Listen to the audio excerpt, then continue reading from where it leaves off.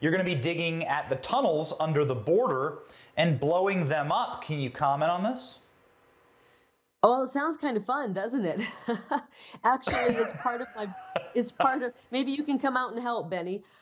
It's part of my border plan. I have the strongest, most bold and aggressive border plan of any elected official or official that's running for office, any candidate running for office. It's called Defend Arizona.